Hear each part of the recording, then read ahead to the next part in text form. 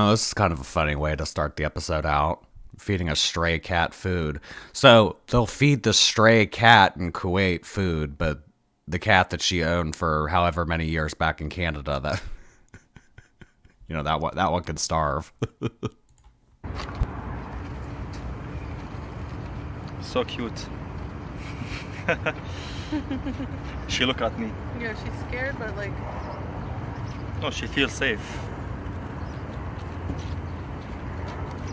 Aww.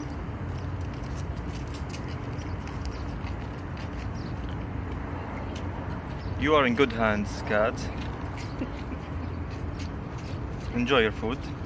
It's okay. It's a stray cat. What do you mean? It's in good hands. The only hands it's in, it's its own. It takes care of itself. Huh? You mean it's in good hands? You're not the one taking care of it. Okay, honey. Enjoy your food. MashaAllah, she eats it all. She's too hungry. Are you hungry, baby?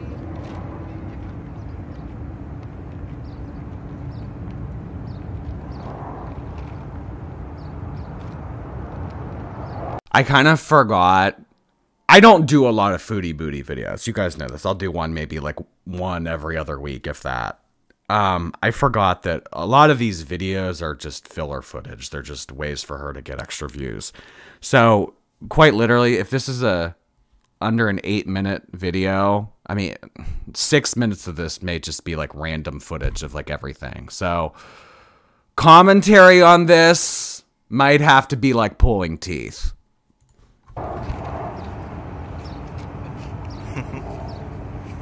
Okay.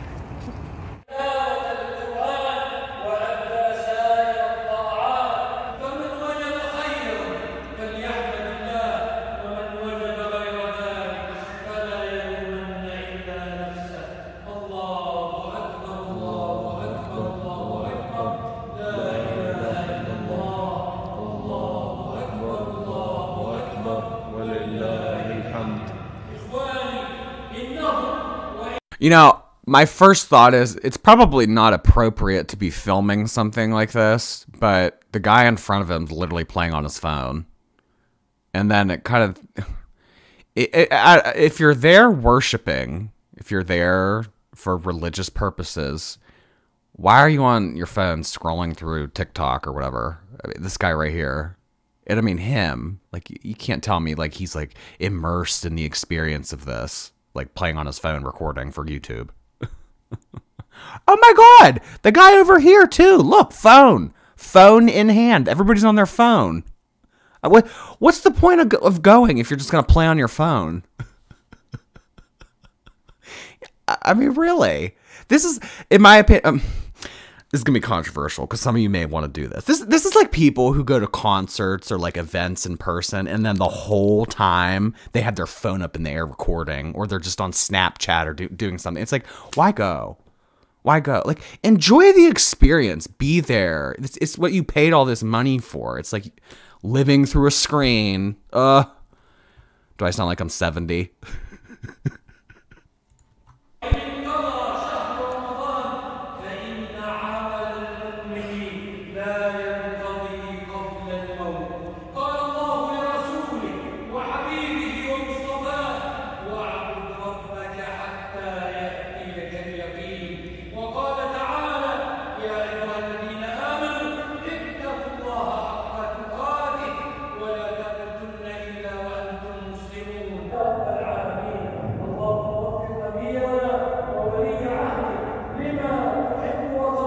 I also just feel that that's rude, you know?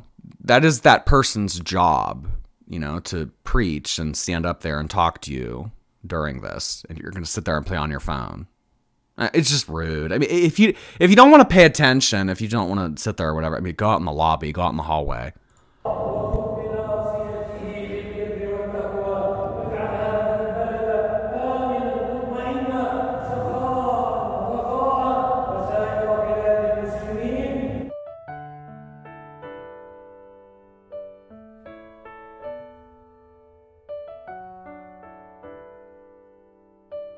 30 degrees Celsius. I think the hottest weather that I've ever been in was like close to 50 degrees Celsius. And I am American, so I have to look it up. Hold on. 50 Celsius to Fahrenheit. Yeah, when I was living in Phoenix, it's like one of the hottest places in the United States. It got up to like 120 degrees Fahrenheit, which is like around 50 degrees Celsius. So I'd imagine 30 is still hot, but not nearly as hot. It was horrible. Like I hated that. Like Phoenix, Arizona in the summer, it's not meant for humans to be there. I don't care if there's like, innovation or like air conditioning or whatever. Like it's just a human is not supposed to be in that type of condition.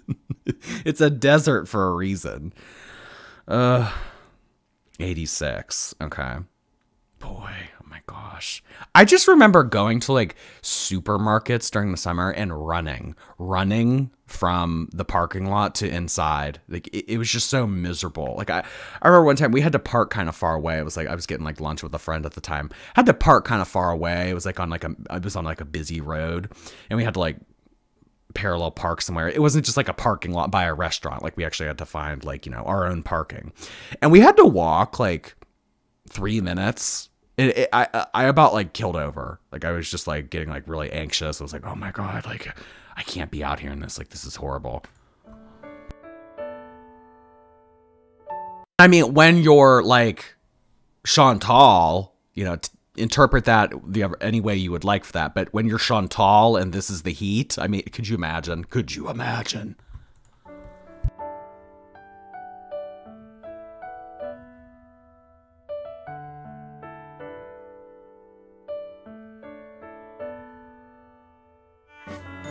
That's kind of interesting. I mean, I'm going to be culturally ignorant of a lot of this just because like I don't know anything about Middle Eastern culture, but why are the women in this billboard not wearing hijabs? Because every time that Chantal has shown footage of other people and herself, obviously, on this channel, all of the women have had head coverings. I'm wondering like what it is different about like this advertisement.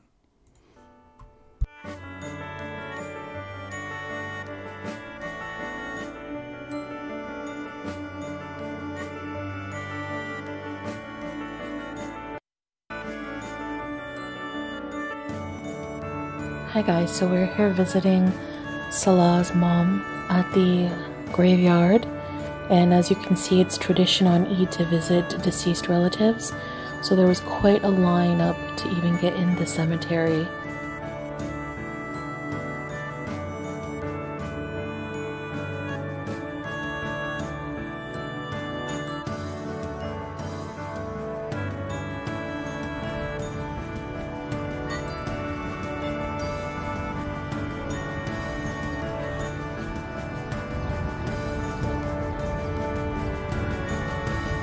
Again, just probably not the most appropriate time to be filming. I mean, you're supposed to be visiting someone's deceased loved one.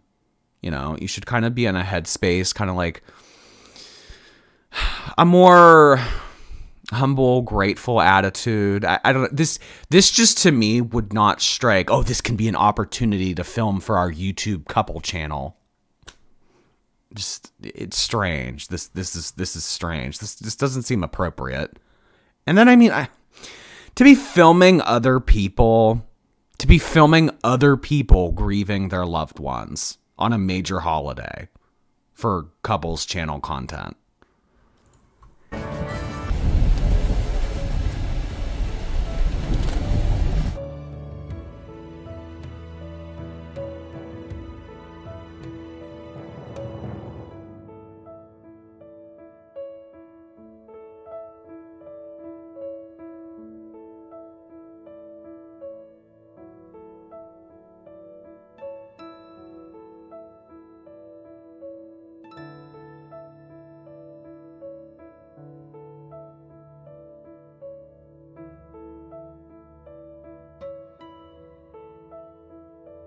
I can't. I don't know if I can with these Chantal videos. I mean, I was looking at I was trying to find a video of hers to react to. I was just like looking on this channel, like looking through it for like a hot second.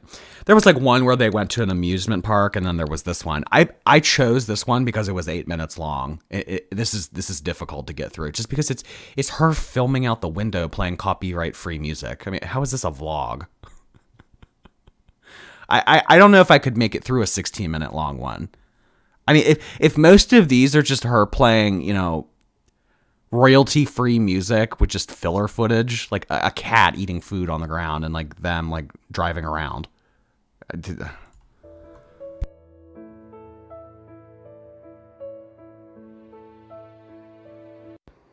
So after the graveyard, we came home and had a Eid breakfast.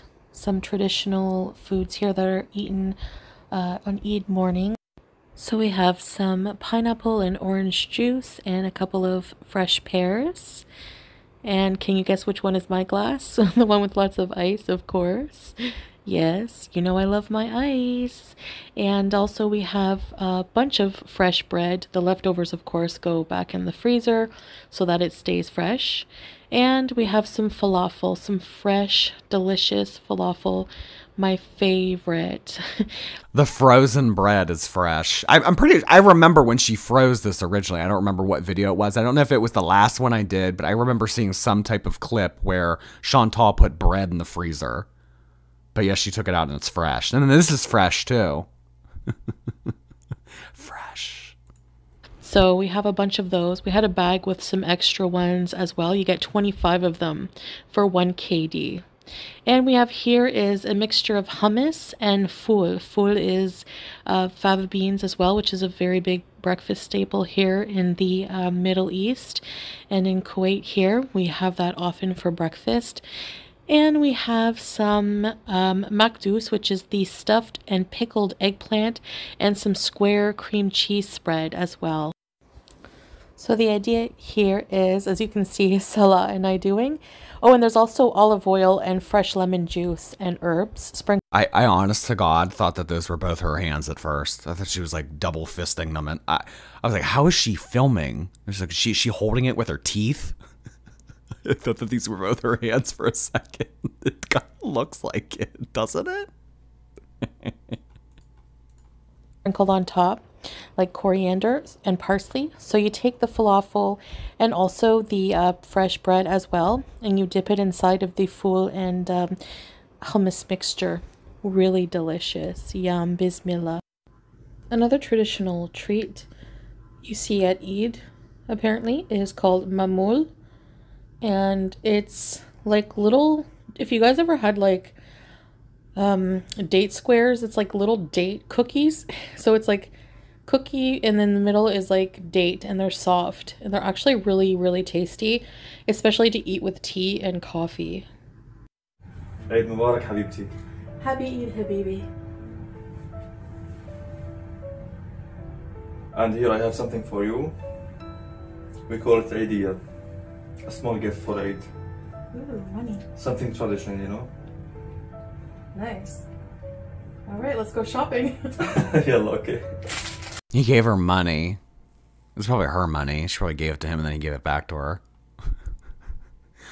No, that's actually a really common thing. You know, I'm not going to pretend like I know, you know, things about Middle Eastern culture because I don't. But I remember freshman year of college, I had made friends with an international student from China, and he gave me a red envelope and it had money in it. And I was like so confused. I was like, you just give people money for the new year? I was like, oh, that's interesting. But that really is the best gift. I mean, you know, always thinking like, oh, should I get my mother-in-law a candle? Oh, should I get her a Bath and Body Works gift card? Should I get my father-in-law a tie? Just give people money.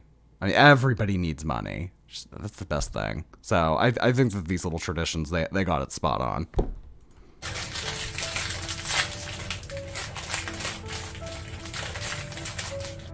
And this also a traditional Eid sweet called ma'mul.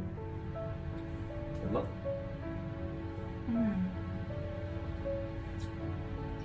Has dates inside. Exactly. We call it tamar. My God, he like towers over her. How tall is Chantal? Because I know that Amber Lynn is like, what, 5'2", 5'3"? She is tiny. I mean, he is. He's like a full, like, 2 feet taller than her. Maybe not 2 feet, but...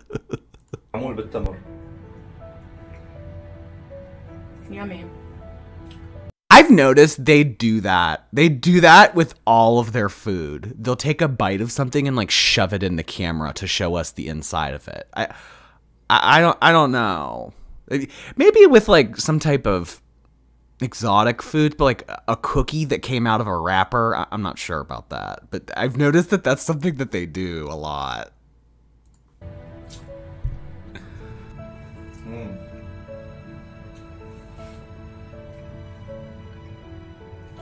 Happy Eid for you guys. Happy Eid, guys. These are pretty rough to get through. I don't know if I could do a 16-minute one. I really don't. This was kind of rough.